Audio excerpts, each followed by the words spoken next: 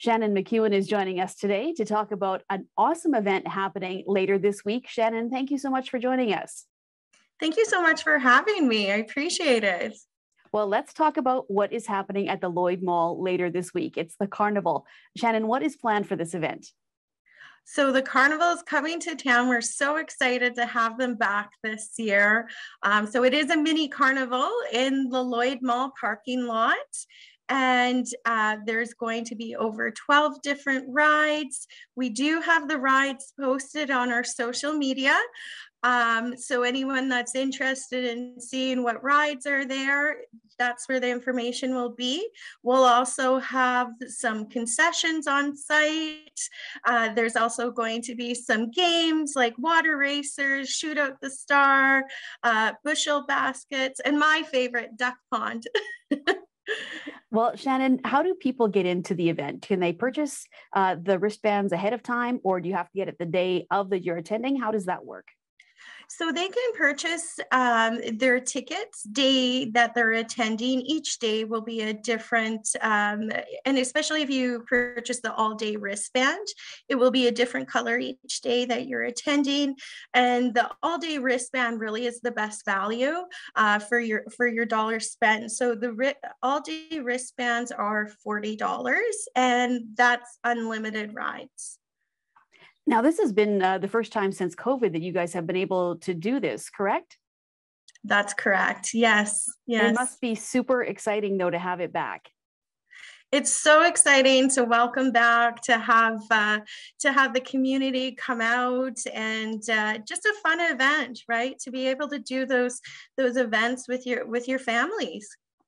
Well, and Shannon, why did you guys do events like this? You could just keep them all going and have people going in the stores, but this is really something over and above and extra. So why do you guys feel that it's, you want to keep doing this and doing things extra for the community?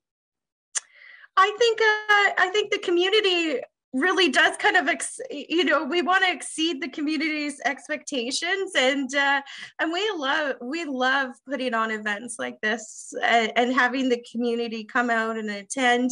It also offers, we're working with a nonprofit group, so Border Paws Animal Shelter Society will be stationed out in the parking lot, and they will have an animal kissing booth set up. So there's a bit of a fun, they're able to fundraise and help them reach their fundraising goals. So again, just our ties to the community, they run deep. We've been around for almost over 45 years. So it's great to be able to offer a platform for our nonprofits to fundraise. So will there be any food options there as well for people who are going to this event?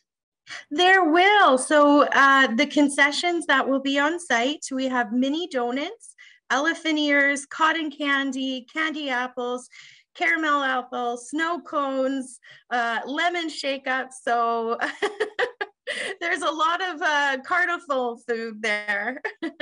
Well, Shannon, this is just going to be a great event. Can you go over the dates and times that this is going to be held, and just if people are looking for more information, again, where they can get it?